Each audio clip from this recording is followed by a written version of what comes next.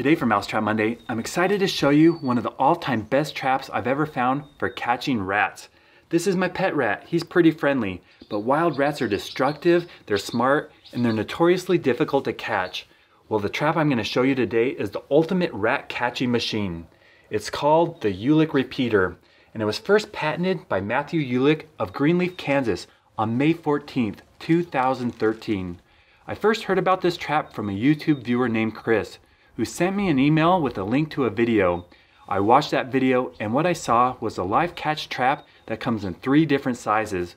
A large version for catching raccoons, a medium version for catching cats and opossums, and a smaller version for catching rats. Well, I really wanted to get my hands on this trap, but I couldn't find it for sale on any website. But at the end of Matthew Uhlik's YouTube video, he did leave instructions on how to get one. Give me a holler on the computer, Uhlik Repeater at yahoo.com.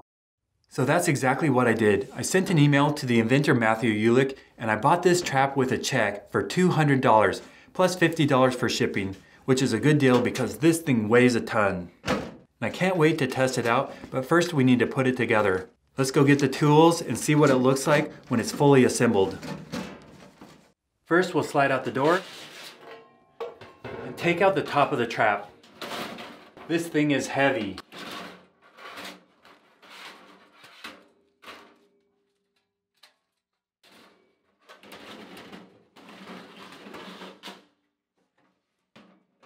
Now we can remove the 10 screws on the side, attach the top, and tighten everything back down.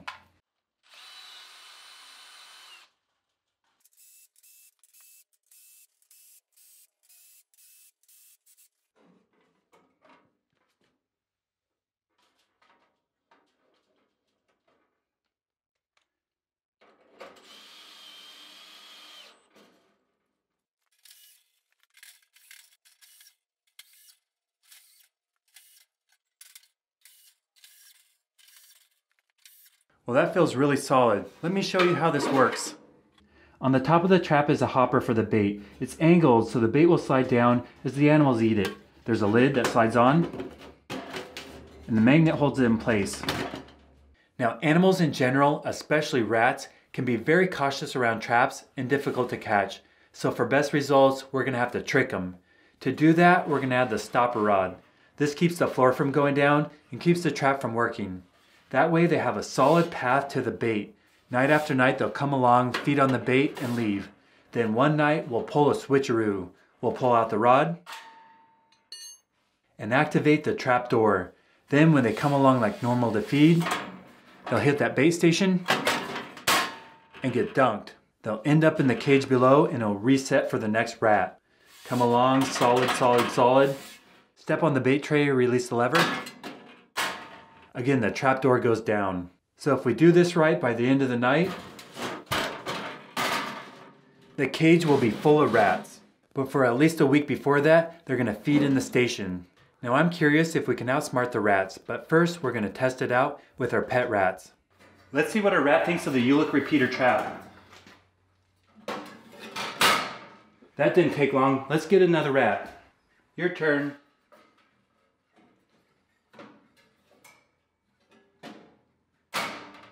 Man, you instantly catch them. Let's go get some more rats. Let's see what the hairless female thinks.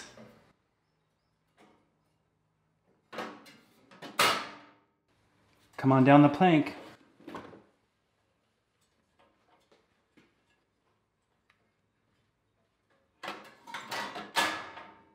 And another one. This thing is working perfectly. One more.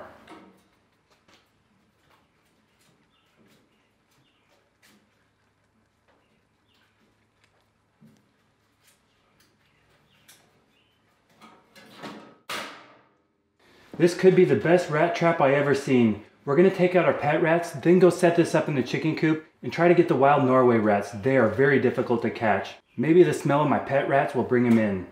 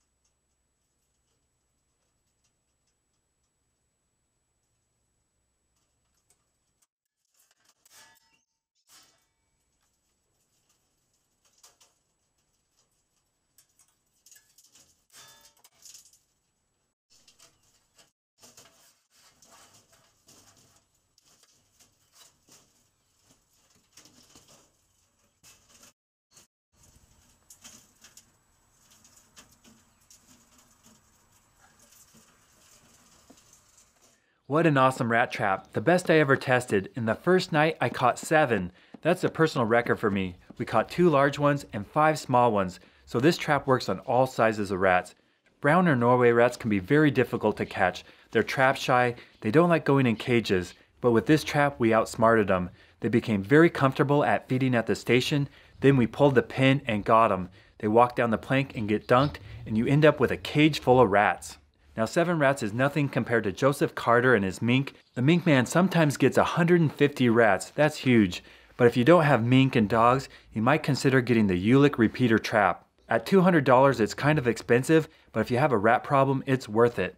Now the question is, what should we do with these rats? These are not a native species, they're invasive and destructive, so I can't let them go in the wild. But I also have a bunch of pet rats, I don't need any more. Plus these are hard to tame, they tend to bite. And I can see parasites like fleas, ticks, and botfly maggots in them. And who knows what disease they have. Now lately the YouTube algorithm loves YouTube channels from Asia that take captive rats and throw them on glue traps or shock them with electricity till they catch on fire. If you search mouse or rat trap, those are the videos YouTube is promoting.